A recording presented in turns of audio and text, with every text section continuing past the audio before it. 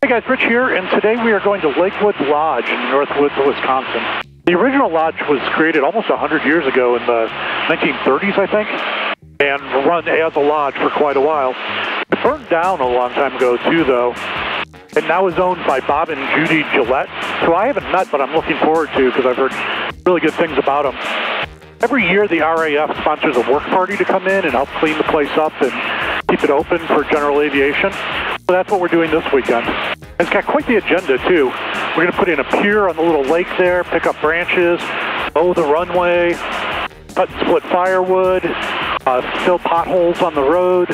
There's a couple dead trees that need to be taken down. There's some picnic tables that need some work. There's an old teepee that we're going to set up so it can be used as a pilot shelter. There's just a lot of stuff to do. I was messaging with a couple of my friends. They're already there. Apparently they're getting warmed up for the weekend. But by the time I get there, I think the party's going to be fully underway. Runway there is kind of northwest to southeast. Grass, of course. Looks like it's kind of carved out of the woods there. The area has a lot of glacial lakes. All of Wisconsin, from the north down to the driftless zone, has been made and remade over the years by glaciers during the ice ages. And this terrain is no exception to that. So there are some glacial mounds, there are some glacial lakes. The woods around here are pretty dense. I guess there's a town nearby that has a cranberry festival every year. You have to have a lot of water for cranberries, so I guess that speaks to what's going on in the area today. Anyway, we're getting close. So let's get landed and see what's going on. Okay, we got one more lake to go over, and a few smaller ones. We should be at Lakewood Lodge. Almost no wind being reported in the area now. What little there is seems to favor landing on runway 33. I see a gap in the trees right off my nose here. I'm thinking that must be it, because I've got this big lake over here as well. So I think that's the play. I think we're kind of straight in right now. Do a circle, see if there's a windsock. Well, all of a sudden there are just hundreds of these little tiny lakes, little glacial lakes left behind when the ice retreated. Okay, yeah, so that little spot there is a runway.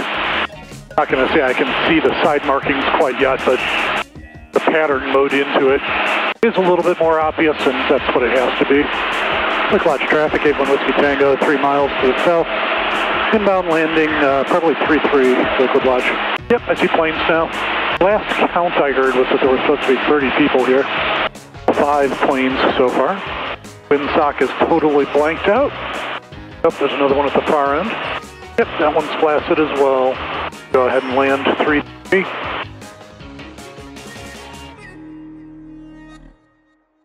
Looks like I had quite a crowd watching me land. This morning I was supposed to be recording a quick video for this product Plane Perfect has called One. The idea of the video was to show the product on the plane, then clean the plane with it, and show the difference between the before and after shots in terms of how clean it was. Unfortunately, the product works so well that I couldn't actually do the after shot because the product wouldn't stay on the airplane.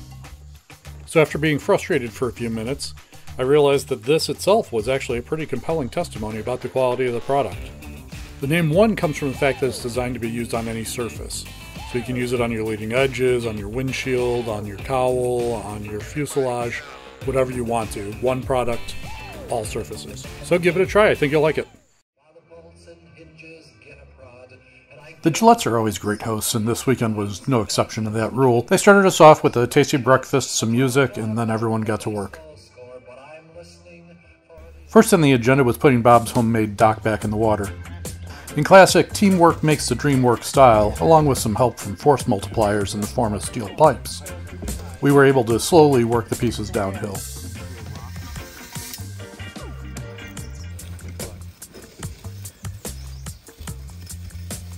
In the end, this required the work of 4 pipes and 6 people to pull it off, with 2 pipes pushing from the back and 2 more lifting the dock to reduce friction with the ground. After a bit of work, they were back into the water from their winter resting places. We had a little boat with an engine to tow the pieces around the back of the pond to get them where they needed to be installed. Unfortunately, we also had about the worst gas you've ever seen. It's kind of amazing that the engine would run at all. But once we figured out we had a problem and restocked with some fuel that didn't look like a mix of peanut butter and lamp oil, The engine ran like new, and we got the pieces where they needed to be. Finally, we got everything installed where it belongs for the summer by attaching the pieces to the pipes that hold them in place.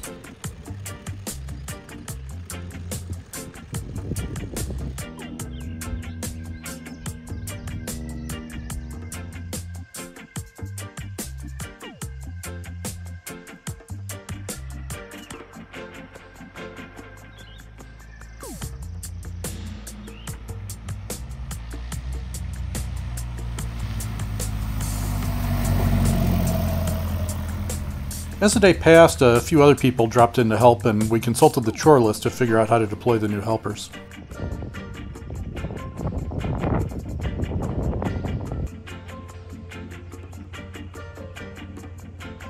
In the campground, there was a pine tree that needed pruning, so we organized a small group to trim off the limbs and process the wood. I buried that bar in a cut, and it just keeps going.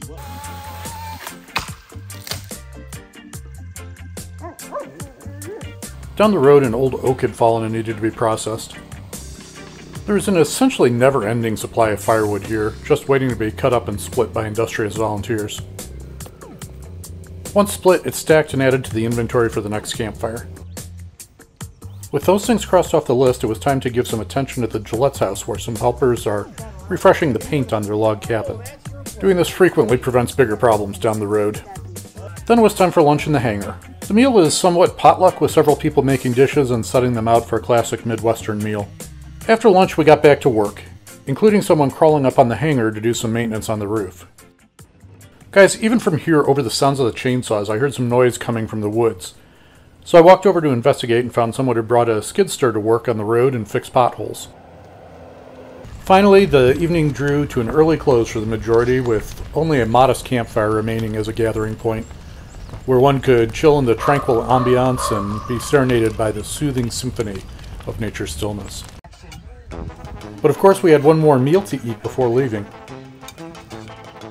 This time in the form of Mexican eggs with biscuits. They were a super delicious way to close out the weekend. Well, that's all I have for you today. Thanks for sticking around till the end. This channel has over 100 other videos. So if you like this one, click on another and teach YouTube that you like content like this.